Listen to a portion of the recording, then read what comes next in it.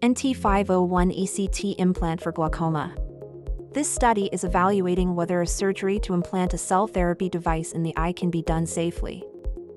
How long will the trial take?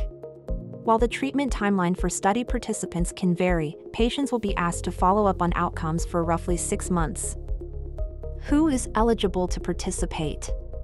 Researchers are actively recruiting a total of 50 participants with glaucoma ages 18 or older to take part in this trial. If patients meet the following eligibility criteria, they may be a fit for enrollment. You have a visual field of at least 20 degrees in both eyes. You are of childbearing potential and you are using an effective form of birth control. You are medically able to undergo the testing required in the schedule of events. Where is the study being run? This trial is being run out of a single location: Palo Alto, California. Find more information about the trial and apply through Power.